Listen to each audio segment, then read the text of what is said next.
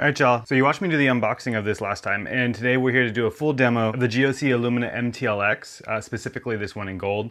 Y'all know if you watched my last video that I am just absolutely enamored with this color. It looks ridiculous, and I still haven't gotten enough of it. But before we dive in, let's go ahead and take a listen to this in the context of a full demo song.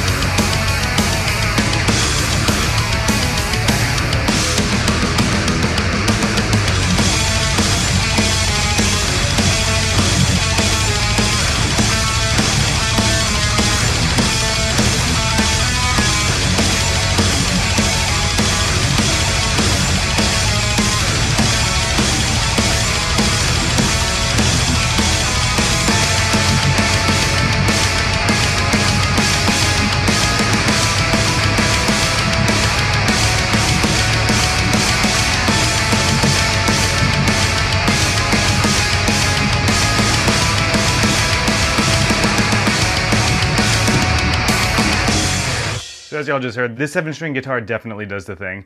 I mean, these new pickups from GOC, these are the Paragon 2.0s. These are hand wound for GOC, and they sound amazing. All right, so now that we're back here in Logic, I'm gonna go ahead and show you guys what we're working with as far as the signal chain goes. Obviously, we're using the GOC Guitars Illumina MTLX. It is tuned to drop A, so A, E, A, D, G, B, E. Now, it's just going straight into my Audient ID14 Mark II interface. A very basic interface, but it sounds fantastic, and the instrument input on it is great. It has a very low noise floor. I don't have to crank any extra gain in or out of it, which is really convenient. For this first tone, which is the distorted tone, I'm going straight into the new Fortin Nameless X, and so you'll see some pretty generic settings here. As far as the pedals go, this is where a lot of the work is being done. I do have the Zool noise gate turned on as well as the normal gate. I really do like that combination of the two. It keeps things silent without choking the notes, which is fantastic. Then we have the hex drive going with some pretty basic overdrive settings, and then we do have the grind going. I know not everybody uses both of these pedals at once, but I really ended up liking how those all sounded together. As far as the EQ section, I have nothing going on because I do have some global EQ going on that I'll show you in a second, and I don't have any other effects going. What I do have going are some different impulse responses. So I didn't really vibe with the impulse responses that were built into the Nameless X plugin. So what I've got going on are the primary cabs Heartless Audio impulse responses that are available on my website right now, link down below, shameless plug. But specifically, I have the Fender and the Mesa, and then these are mixed slightly in favor of the Mesa. I guess by slightly, I should say they're mixed very much in favor of the Mesa. And then as far as EQ goes in here, I really just have a high and low pass filter going inside of here as well. If I pop open Pro Q3 though, you'll see that I do have some stuff going on. This is because this is the tone that I actually used in the mix for the demo song that you just heard for both the left and right rhythm guitars here. And so I do have a dynamic filter going at what, 116 Hertz, and this is to squash the low end of the palm mutes. And then I do have some pretty steep cuts at what, 4,049 Hertz, and then another one at 3,080. I have a bump at 1,590, and then I do have a high shelf at 5,400. And so this is what that sounds like.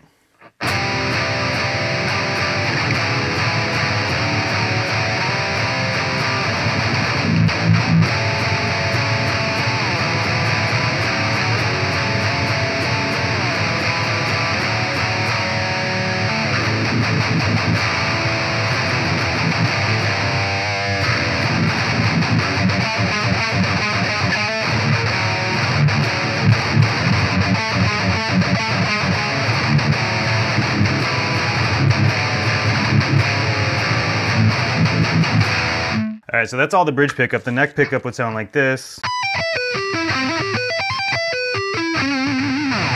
So the neck pickup sounds pretty sick on these as well. Very smooth, and it doesn't drop in volume or anything. It sounds great. But yeah, so that's just a simple heavy rhythm tone. It sounds fantastic. You still hear the chord separation and everything from these pickups, which is great. So if we go and play with all those open strings and the notes that you hear on the top end, so just listen if you can pick out these. But while I'm strumming all of the strings. So one of the first tests that I do with pickups to see if I can actually hear that note separation between the strings when I'm doing chords like that. Same thing with like this one up here.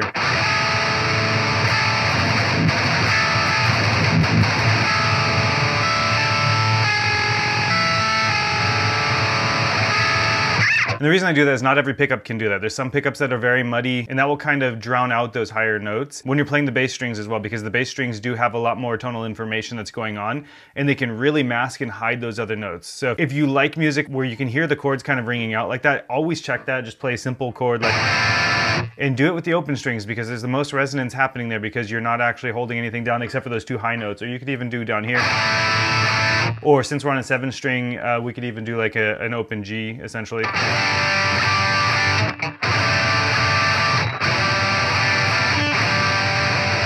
And that's what I really look for in a good pair of pickups, honestly. I need them to sound like that. So let's go ahead and move over to a clean tone here. I'm gonna use Archetype Gojira for this, and I know not everybody thinks that that plugin is made for its clean tones, but it does have great clean tones for the style of music that I write. So obviously I'm on the clean head here, and I'm not using the cab section at all. I am again using the primary cab's Heartless audio, but this time I'm using a mixture of the Fender and the orange cabinets. And you can see it's leaning very much towards the orange cabinet here. It's a lot darker because I have the bright switch turned on the head here itself. I have gain cranked pretty far down because these pickups are hot. I don't need much coming out of the amp for volume wise. Bass is left at mid, mid is left at mid. I did crank the treble a little bit. Output is pulled down there, but it's obviously bumped a little bit up here. I guess I could turn off the gate. I don't know why I had that on, probably just from the previous setting. Nothing on the pedal section here or here, and nothing in EQ as well. If we go over to the pedal section though, we do have the delay and the reverb on. The mix is set really low on the delay. I just wanted a little bit of that slap back from it. I didn't want a ton going on there, not for this purpose at least. And then I do have the reverb set to about mid as far as the mix goes. So let's go ahead and take a listen to what that sounds like.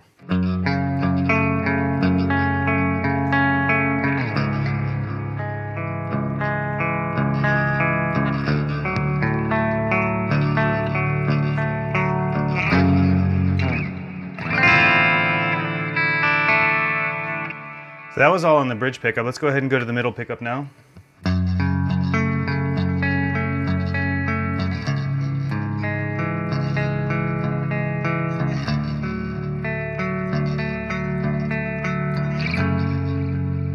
And then the neck pickup.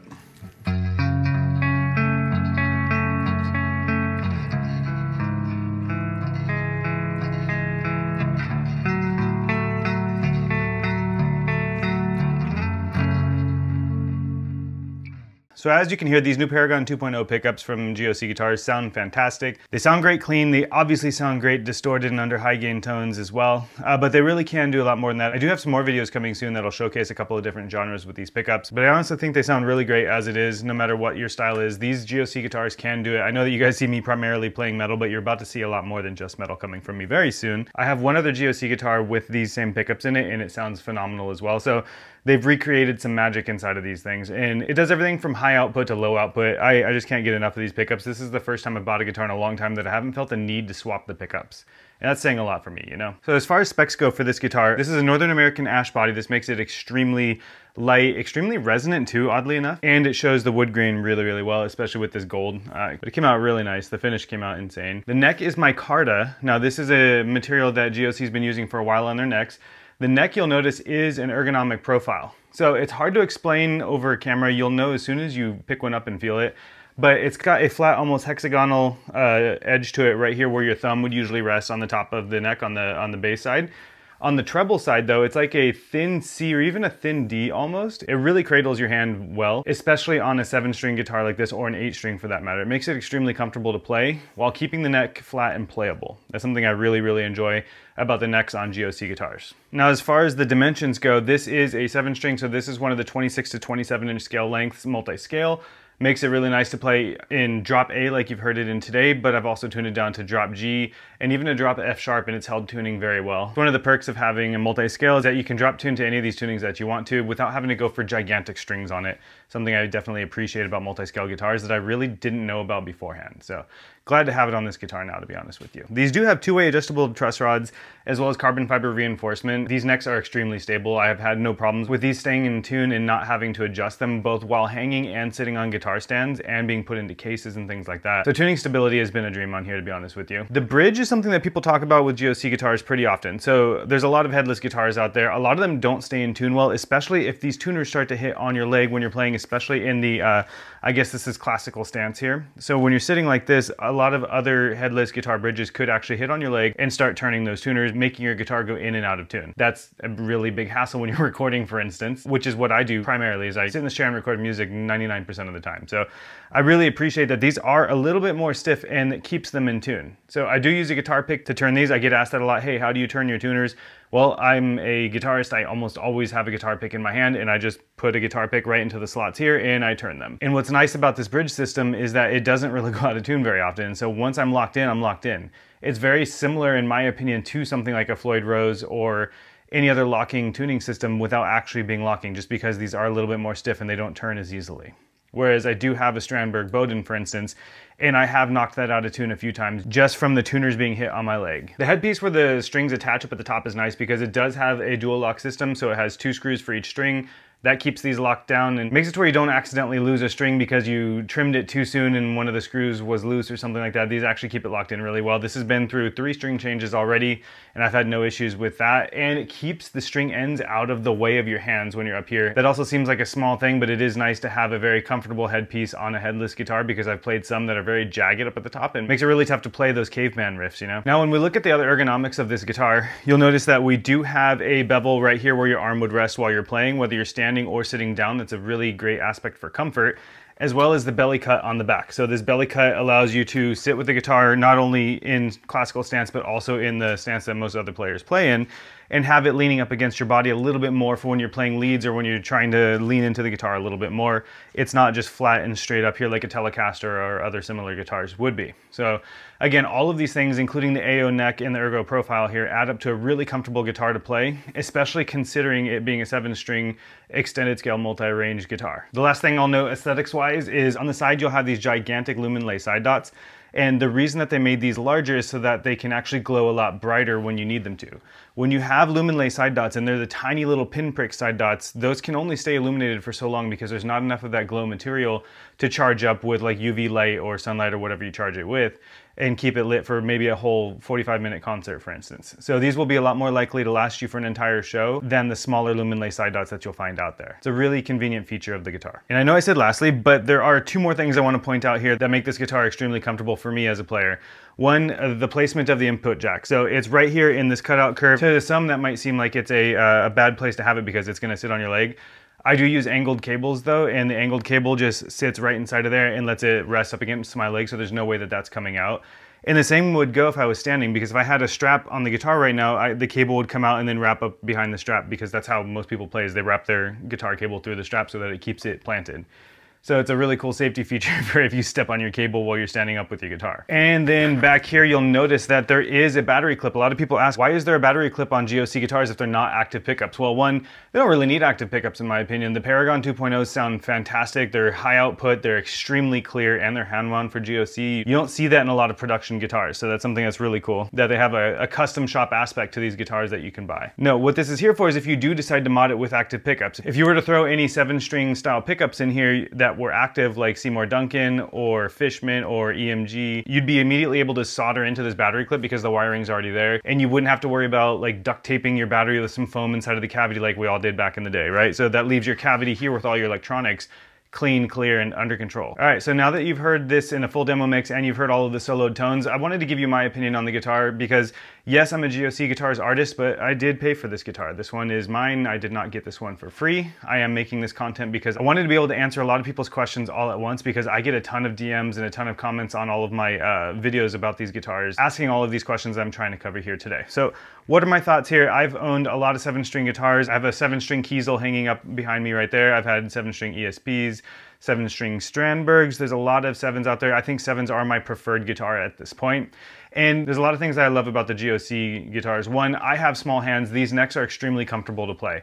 That's something I've really appreciated about every GOC that I've picked up, including the 8-string that you all see from me very soon, is that the necks are not too big. I can get my hand around it and play chords that I normally wouldn't be able to on, say, an Ibanez 7-string, or even my Kiesel. My Kiesel 27-inch Aries, I do struggle on that neck just because it's a little bit too wide, and because of the shape of it, I can't get my hand perfectly around it. So there are some chord shapes that are actually very, almost painful for me to play. And that's something that doesn't happen to me with this. And again, when you think about headless guitars, there's a lot of ergonomic aspects to having one, right? They're lighter, they usually have thinner profiles, they usually have better belly cuts and things of that sort. For me, another great aspect of it is being able to travel with it. When I go on vacation or anything, I'm not gonna pop a Kiesel into a case and put that in my car. I live in the Bay Area, that's probably not the smartest thing for me to do, right? But with the GOC, I can fly with this, I can stash it in my trunk, I can keep this pretty much anywhere, so having these smaller profiles are great. And I know it's kind of hard to tell, but this studio room that I'm recording everything in is quite small. So if I were to turn in this chair with one of my longer extended range guitars or basses, I would actually knock over the lights that are illuminating me right now, for instance, or the tripod that's in front of me capturing audio. So it's nice having a headless guitar because I can actually move around like a normal person. And I know that doesn't sound like an important point for a lot of people, but if you look around on the internet these days at what most people are doing with their guitars, they're sitting at their desk or they're sitting on their bed, they're sitting on their couch and they're recording and writing music, right? We're in a great time to be a guitar player. There's so much technology available to us for really cheap at this point. Hell, this guitar was only $800 if I recall. So these aren't very expensive guitars for how much you get out of them and how great they sound. And I'm not joking about sitting on the couch and writing music. My fiance and I sit on the couch almost every night and she does her creative work, I do my creative work. And this means I don't hit her in the face with my guitar anymore. I kid you not, I used to actually turn and almost swing a guitar into her face all the time because headstocks go a little bit further. And again, that might be like a really small amount of people that have that same kind of issue, but hey, if you're one of those people out there who've ever hit your loved one in the face with a guitar on accident, maybe a headless guitar is for you. So I hope this video has answered all of your questions. If you all want to see or hear this guitar in the context of any other styles of music, please go ahead and leave that in the comments. I'd be more than happy to do some more work with this. You're gonna see and hear a lot more from me with this guitar.